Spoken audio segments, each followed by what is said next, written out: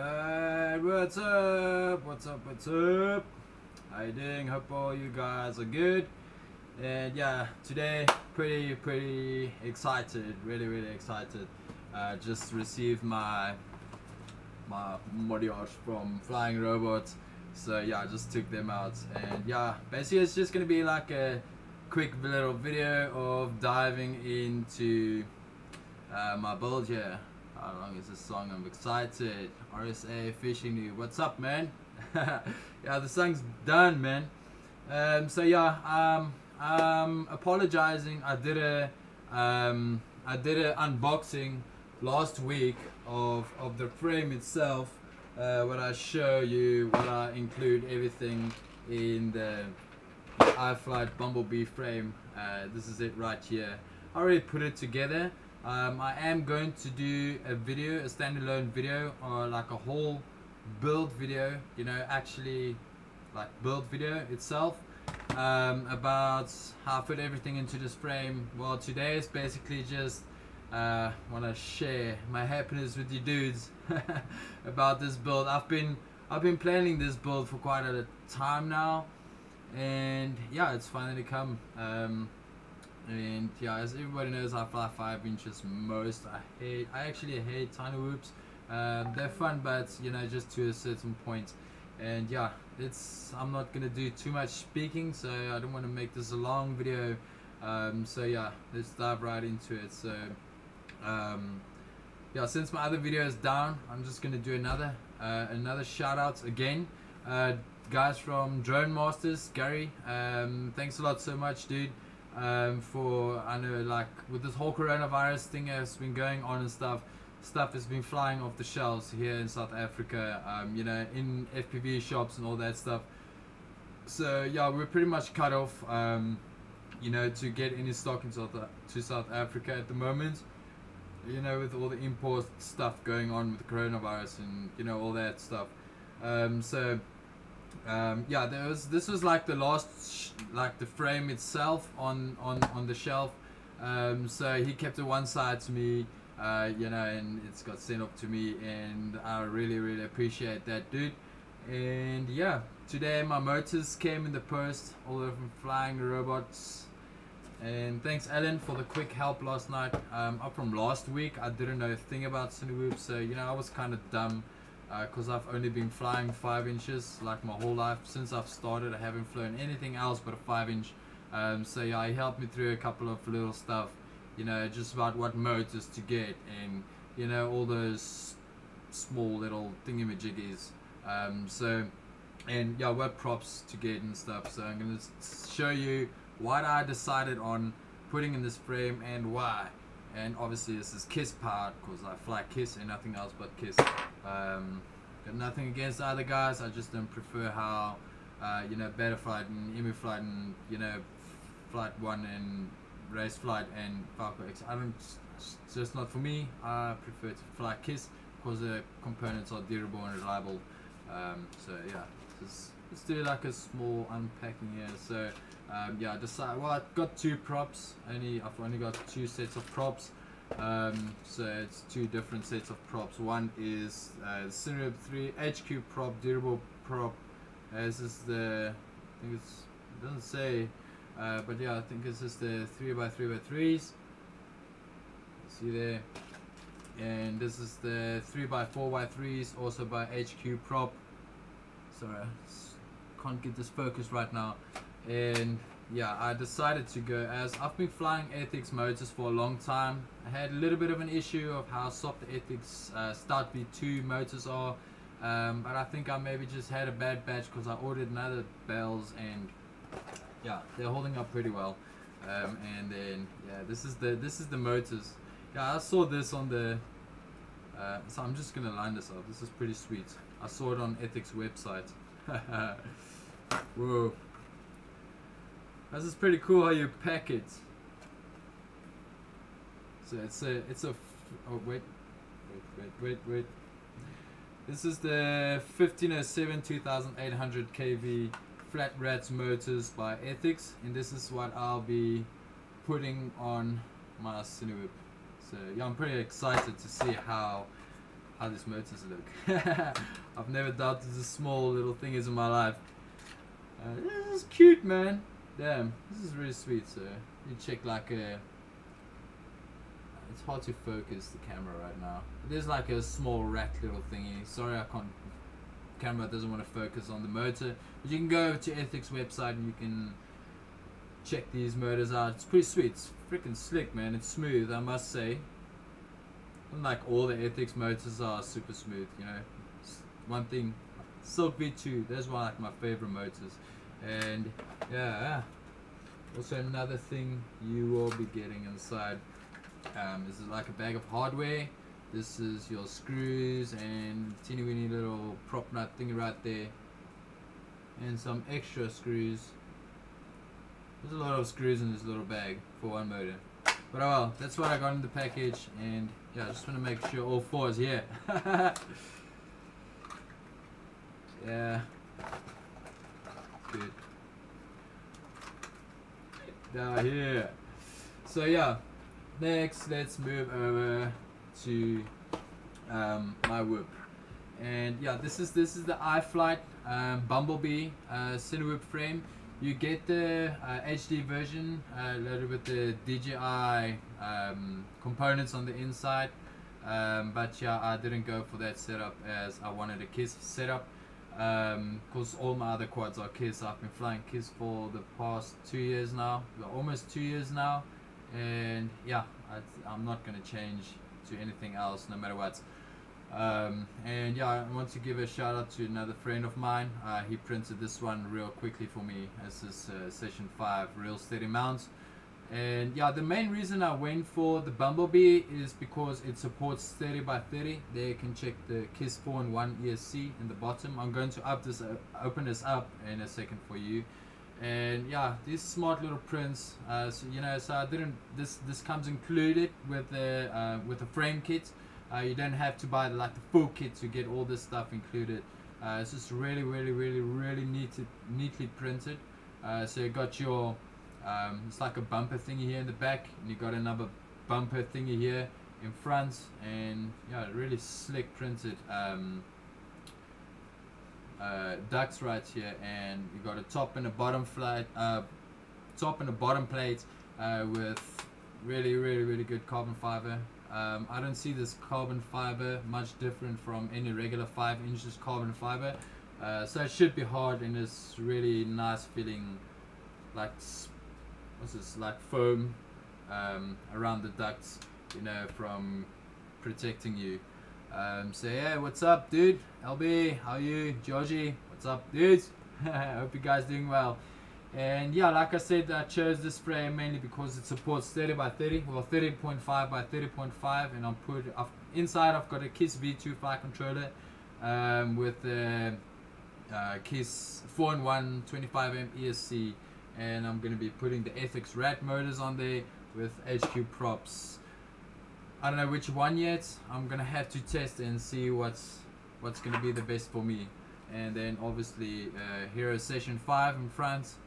And yeah, in the back I've got my T-Wedge Triumph trusty old fella right here. I've been using these antennas for a very long time now, and yeah, I trust them. That's why I use them. So yeah, I'm gonna open this up for you. Yeah, one thing I can say, it's a bit of a bugger. Like if you want to do something on the inside, you have to loosen up because it's got a lot of screws. I must say it's really got a lot of screws. Where I've seen, which one is it? So like you can basically just loosen up your top part. Now I can't remember which one was it. It is the, I can't remember. I'm sorry. But yeah, but you know, it's like on my 5-inch quads. The maintenance I do on my quads very little, so I'm not very worried about much about all of these, you know, 100,000 screws I need to take out of this frame. Well, it's a really cool frame, so it doesn't really matter to me. I barely work on my quads. Most things I replace is bells. I haven't broke one KISS flight controller yet. I've broken 2 KISS flight controllers, so yeah, it's pretty much not an issue for me. So it's quite, well, hoping it's going to be like my 5 inches, almost maintenance free. So yeah, I'm gonna open this up for you guys quickly, and I'm gonna show you what I put everything inside, and how I put it on the inside. I'm actually quite surprised of how much space is on the inside, because you know, as you know, as soon as you hear like Cinewhoop, you know, everybody thinks it's a small thing, and I must say it's really quite spacious inside. With the 4-in-1 ESC, with the fire controller in, I've got a full-size camera in here. I squished it. I had to like shave it down a little bit. So bear in mind when you get one like this, get yourself like a micro camera, because full-size camera you're gonna have to squish. You're gonna have to modify your camera's casing in order for it to fit correctly into this frame. So this is not made for full-size cam. You have to modify that stuff yourself. So yeah, enough speaking. Like I said, I don't want to make this like a super long video. Yeah, because I'm kind of in a hurry to build this thing. I've been planning this build for months now, so I'm really excited to get this thing flying, get it in the air, and get some cool footage, man. So yeah, if you guys have any like any questions, feel free to ask me. I'm not going to be covering like the build setup today, although actually I'm only left to with one thing to do. It's solder on motors. I'm not gonna do that right now. I forgot to pick up solder on my way home. I was at work this morning, so yeah, I forgot to pick up some solder on my way to home when they called me and told me my package is at home. I was overexcited, so I forgot about that.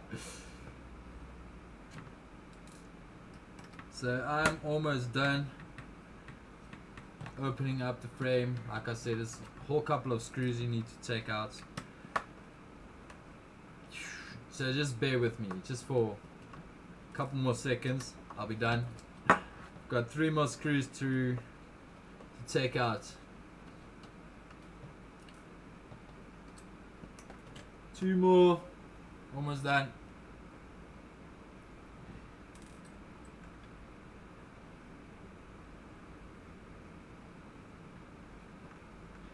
And this is the last one.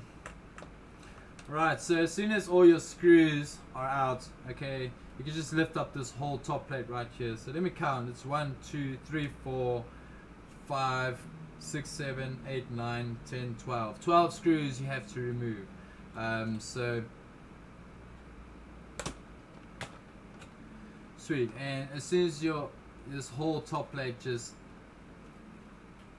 removes like that, and you know, I've got nothing strapped onto it, so I'm going to show you how's my layout currently in this frame, so you can know as well when you're doing a build like this, because this is going to be a really cool build. I know that for sure.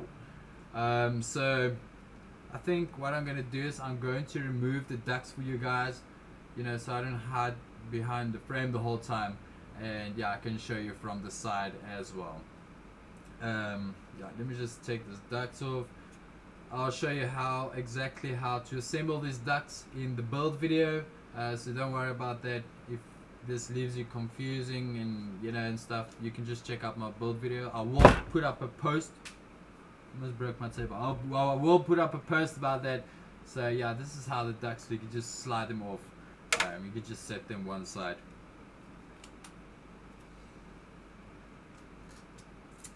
Yeah, it sucks. My other video got taken off YouTube. I don't even know why.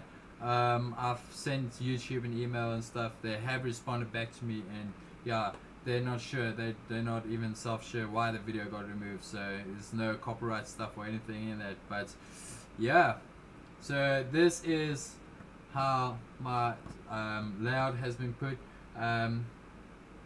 If I may deliver one comment on this frame, what would be really cool is if you can just add like a little thingy here. You can, you know, maybe to the top plate, just like an extra standoff. You can just screw in from the top. You can zip tie, you know, this thing, you know, to that, just to keep it, you know, solid. You know, just one simple little thing you can do. Maybe you can modify it yourself, because I'm probably going to do it myself. Move the camera back. Thanks, Georgie. Is that better, Georgie? Alright, so As you can see here, what I put in, well, on this top print right here, you get, well, this is obviously, you can use this for the DJI antenna setup because it's got 2 holes to put your antennas through, and it's got a slot there for either a, what's it, XM Plus Free Sky receiver or your Crossfire Nano SE receiver. You can just slide it in there, and on the bottom, like right below it, I've got the 800 milliwatt TBS Evo VTX inside. So yeah, I'm obviously going to be flying bando with it, you know, because I like to fly bandos. I'm not going to do tricks and stuff with the thing. It's just like some cool cinematic whatever. And then what I did to mount my my stack, I've got nylon standoffs. You know, I'm not going to rip this thing real hard, so I put through nylon standoffs, and I just put in like small little spaces, you know, just to separate the ESC from the carbon fiber. You don't want your ESC resting on top of carbon fiber because it will create a fire. And then I've got some white nylon standoffs right there. Separate the FC from the ESC, and then yeah, that's about it. It's a really simple setup, and it fits in like completely like a glove. And yeah, at the bottom, so I've got my receiver mounted, Crossfire receiver mounted on the top right there, and I just bend the antenna back, and that's where my Crossfire Immortal T is sitting at. So yeah, dudes, this is going to be my build. I'm going to, well, directly after this video, I'm going to start with my build video, but I'll be doing some time lapsing and stuff, you know, because I like to take my time with the build. You know, I don't want to, you know, make like a 10-hour long video about it. And yeah, dudes, hope you guys enjoyed, and yeah, I'm super excited to get this thing flying, man. I've been planning this build for a couple months now, and yeah, I finally managed to get it all together and in time. And yeah, this is basically, oh yeah, one tip I can give you, what I did on the top plate, because it's quite annoying when putting your LiPo strap in, because it keeps on slipping out. I took 2 zip ties, and I literally just put it around the center part, you know, on both sides of the LiPo pad. It's a really smart LiPo pad thing you get with the frame as well. So what you want to do is you go, you know, from the top, obviously you just slide your LiPo strap underneath, and it stays in place. You know, it's not going to, you know, as this is what it helps for as well. When you're putting, it won't go through because the zip tie obviously catches on to the LiPo strap, so you won't pull that piece through the whole time. When I was busy setting up this thing, I noticed that straight off the bat. I do that on my 5 inches as well. And yeah, so let me get building this thing. I'm going to make a video for you guys. I've already done the first part of the video, how I, you know, some close-ups and stuff. Whoa, some screws falling. Some close-ups and stuff, and yeah, you guys can have a lot closer look than on this video, because my webcam's kind of crappy at the moment. I had another nicer webcam, but yeah, that thing's busted. And yeah, so I'll share some footage for you guys as well. So yeah, dudes, I think this is really going to be a cool setup. Go out, get yourself one.